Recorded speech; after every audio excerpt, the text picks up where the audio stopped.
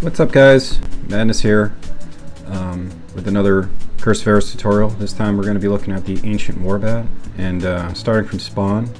To get there, you're going to walk east past all this stuff here. Once you hit the slimes, you're just going to go south, then continue on east, southeast, until you get to the Winterfell area, like winter area, whatever the hell it's called. And when you get there, you're going to see this tunnel hole right here. I don't think there's a level requirement to go into it, so be warned, low-level players. There are some high-level mobs in here that will kill you very fast, so just be warned. It's the frozen tunnels. When you enter, you're going to follow this path to the Ancient Warbat. This boss is decently hard. He hits very hard for lower level players. You're going to go through a lot of pots, and if you're not paying attention to specific attacks that he does do, you will die, and you will die a lot.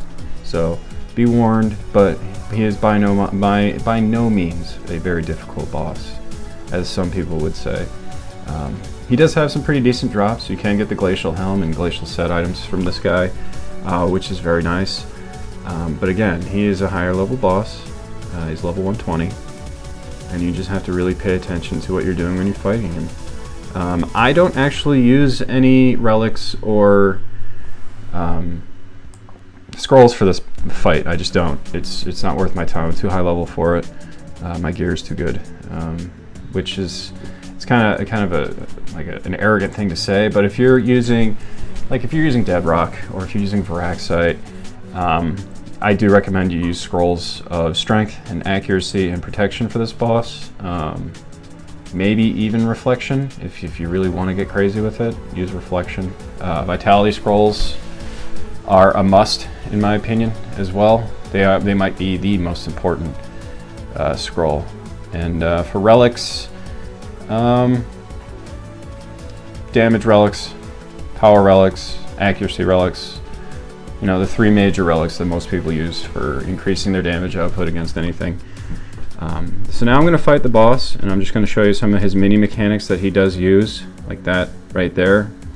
When you see his spikes come up, you're just going to kind of shuffle step away from them, because they'll always show up in a cross pattern, and when they do, they will deal a ton of damage. I'm talking like over 1,000 damage sometimes to players, which is basically insta-death.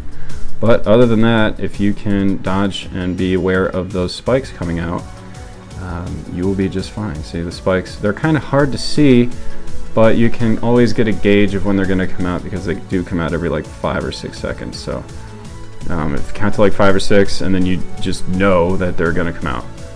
And that's the Ancient Warbat fight. I'll fight him a few more times. Other things to note about this boss: if you are fighting in a group, those cross spikes turn into more cross spikes depending on how many people are there. So if you have a bunch of people in there, like the most I've ever seen, because this isn't a very crowded spot, is 3 or 4 players, and there are a lot of spikes that come out. So be very careful with those. They will kill you very fast, especially if you're inexperienced or don't have very good gear. So be warned. And they do come out, you know, guaranteed every couple of seconds. I'm not going to take any damage off of them, because it's that simple to dodge them that it's not worth the time to take damage from them. You just have to beware. You don't really have to make any evasions. You know, you don't have to evade much here. You can just basically stand there. When he throws out his stuff, just move. You move, you know, 3 squares over, and then you're fine. It will consume a lot of your med pots, especially without good gear. The gear I recommend for this guy,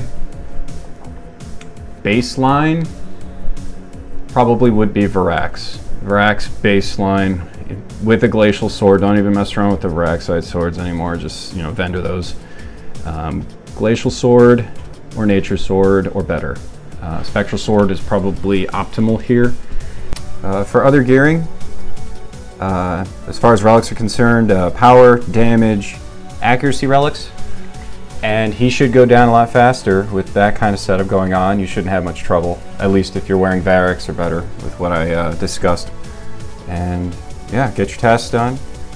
Look for those good drops on him. They're pretty rare. I haven't personally gotten any actual good drops off this guy, but he's definitely not my least favorite boss by any means. He's fairly easy and not too big a threat to farm if you are looking for those specific glacial drops.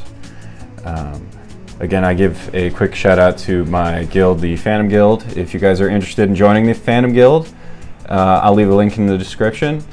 And they're great people. You can ask them anything, any kind of question you have for Curse of Aros.